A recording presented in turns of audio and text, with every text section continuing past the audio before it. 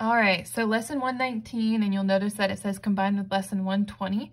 All right, lesson 119 is very simple, so I wanted to combine it with 120. If you look at 119.a, it says we use a scale to measure lengths. The numbers on an inch scale tell the number of inches the long marks are from the left end of the scale. There are 16 marks between inch marks. These marks are 1/16 of an inch apart. All right, and then it goes on to give you a little bit more information. If you look at your ruler, all right, now, hopefully your ruler is divided into 16ths. Okay, so the 16ths here, this is referring to the spaces. Okay, so if you pick an inch and you count the spaces between there, you should find 16. 1, 2, 3, 4, 5, 6, 7, 8, 9, 10, 11, 12, 13, 14, 15, 16. And most rulers, they divide it into 16ths, and then they have lines that are a little bit longer, dividing it into eighths. Then they have one line in the middle, dividing it in half, and you'll notice that's longer. And then the lines for the fourths are also slightly longer. So you have the short lines for the 16ths, slightly longer lines for each eighth, slightly longer lines for fourths, and then a longer line for the half, and then of course the longest line marking the beginning and ending of the inch. So when you're measuring, you usually want to go to the nearest 16th of an inch, but you can reduce. For instance, if I put my point here and said, what line does this represent? You wouldn't say, well, 4 8/16 inches, you would say 4.5 inches, because 8/16 would reduce to 1/2. So whenever you can reduce a measurement, you should. All right, so you'll see that here in the book. Right here it says 1/4. Even though you could count 1, 2, 3, 4, but that's 4/16, which reduces to 1/4. So they show you all these different measurements. Some of them are reduced. This one is not, because you can't reduce 1/16, so, or 9/16. So when you're measuring, make sure that you are reducing when you can. Okay, so let's just pick one here. How far is arrow G from the left end of the scale?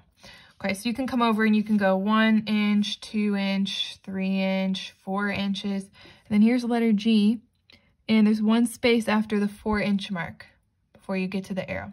So you've got 4 1/16 of an inch. 4 1/16 inches. No reducing that. Okay, so if you go and look at example 119.2, it says use an inch scale to find the length of this line segment. Okay, so you just put your inch scale on the line. Make sure you're lining it up very precisely. All right, and you can count here. We go 1, 2, and then we're not quite to 3, so we can just immediately go 2.5. We know that's 8/16. And we can even go 1, 2, 3/4. All right, 3/4, that would be 12/16. So then we just add one more and we get 13/16. So we have 2 inches and 13/16. Okay, and you can see that right here, 2 13/16 of an inch. Okay, the second part is about the metric scale. All right, if you look on the other side of your ruler, you should have centimeters and millimeters marked. Okay, so you should have 1 centimeter, 2 centimeter, 3, and then you should also have tiny little millimeter lines in there. There should be 10 spaces, 1, 2, 3, 4, 5, 6, 7, 8, 9, 10. So there are 10 millimeters in 1 centimeter. Okay, so if they were going to ask you how far is D from the left end of the scale, okay, you go to D, you can see you're at 4 centimeters, and then you can come to half, so that's going to be 5 out of 10, 6, 7, so 4 7/10, and they write it as a decimal, 4.7 centimeters. If you were counting in millimeters, you would have 10, 20, 30, 47 millimeters. All right, so use a centimeter scale to measure the length of this line segment. Place your scale on the segment. Okay, make sure it's very precise. Your lines are exactly lined up. Okay, you can come over to 5, 1, 2, 3. So 53 millimeters, 5.3 centimeters. Okay, go ahead and do the practice on your own, A, B, C, D. All right, go ahead and do those. Pause the video, and then I'll give you the answers and you can check your work. Make sure you're being very precise. All right, I'm assuming that you've gone ahead and done that. Here are the answers. Okay, for A, you should get 2 3/4 inches, 7 centimeters. Okay, for B, for A, you should get 7/16. For B, you should get 7/8 reduced. C, 1 1/4. D, 1 1/2. E, 2 3/8. And F, 2 9/16. Okay, for C, for A, you should get 6/10. For B, you should get 1 6/10. For C, 2 8/10. For D, 4 7/10. And then for letter D, you should get 2 7/16 inches. For centimeters, you should get 6 2/10 centimeters. Okay, so go ahead and, if you didn't get it right, then just see what you did wrong. But let's go ahead and move on to lesson 120. Okay, lesson 120. Lesson 120 is over similar triangles. Okay, if you look in your book, it says if two triangles have the same angles, the triangles are similar triangles. We say that they are similar because they have the same shapes and look alike. So similar triangles are not the same as congruent. Congruent triangles have to have all of the same measurements. Okay, same side length, same angles. They have to be completely the same. Similar triangles can be different sizes. They just have to have the same measurement of angles. Okay, so we have two triangles here that are similar. Okay, they each have a 90-degree angle. And then these angles are going to be the same measurement. And these angles are going to be the same measurement. And that's indicated by, I have 3 here and 3 here, showing that these two are the same, 2 little lines here showing these are the same, and then 1 right angle line, well, corner, showing that these are the same. Okay, so these triangles are similar. Okay, similar triangles, these are related by scale factors. Okay, scale factors will relate a corresponding side to another corresponding side. Corresponding sides are sides that are not necessarily the same measurement, but they are related. They are congruent. Okay, so for instance, if you look at these two triangles, which side corresponds to this one here? Well, it's going to be this one, right? Because it's in the same position. Which side corresponds to this one here, and this one corresponds to this one, okay? So these sides are related by a scale factor. Now, a scale factor is a number that you use to multiply one side by, and then you'll get the other side.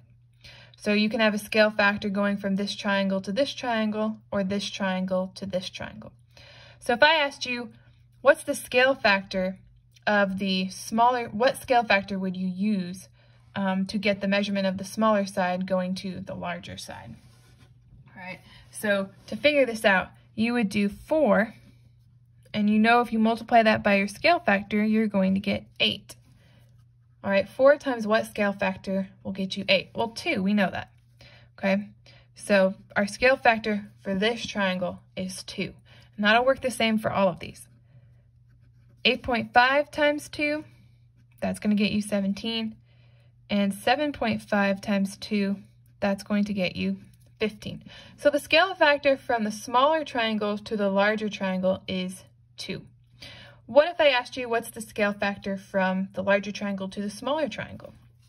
You know 8 times your scale factor is going to get you 4. All right, well 8 times what is 4? Well, you can get your scale factor alone. Your scale factor will be equal to 4/8 or 1/2. Okay, so to go from the larger to the smaller, you can use a scale factor of 1/2 or 0.5. Okay, so for instance, 8 times 1/2, your scale factor, is going to get you 4. Okay, 15 times 1/2, okay, well, 15 over 2, that's going to equal 7.5. Okay, so you can find a scale factor going from your smaller to your larger, or from your larger to your smaller. And you can use your scale factors to figure out missing segment lengths. All right, so example 120.1 says, Find x and y. All right, we have all the lengths of this triangle, 2, 4, 5. We only have one here, 3, but that's all we need. All right, because we can see that these triangles are similar. Their angles correspond and their sides will correspond. So all we have to do is figure out 2 times what scale factor gets us 3. So you can make your equation 2 times what scale factor equals 3. Okay, you can divide both sides by 2 and get your scale factor alone. Now you can leave it as 3 over 2, or you can actually do the division and you can get a decimal here, 1.5. Okay, and then knowing your scale factor, now you can use it. Okay, 4 times 1.5 will get us x. 4 times 5 is 20. 4 times 1 is 4 plus 2 is 6. So x will be equal to 6. And we know 5 times the scale factor will get us y. Okay, so 1.5 times 5, 25. 5 times 1 is 5 plus 2 is 7. Okay, so y will be equal to 7.5. All right, so you just use your scale factor. You multiply one side by it to get the other side. So many times you have to figure out what the scale factor is first. Then use your scale factor to figure out your missing sides. Okay, go ahead and do the practice problem. See if you can get the right answer.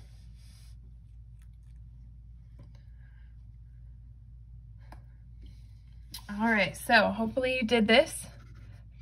For m, all right, for m, you should get 5.6, and for p, you should get 7.2. Or maybe you did it fractionally, so m would be 28 over 5, and p would be 36 over 5.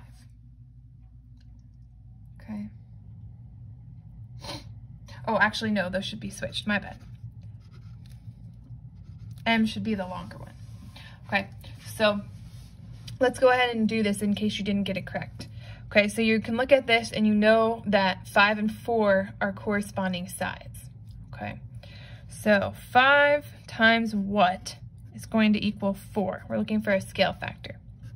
We can divide both sides by 5. 4 divided by 5. Okay, that's going to be 8/10. So our scale factor is 8/10. So then all we have to do is 9 times our scale factor and 7 times our scale factor. So 0.8 times 9 is going to be 7.2. And then 0.8 times 7 will be 5.6. All right, there you have it, 119 and 120.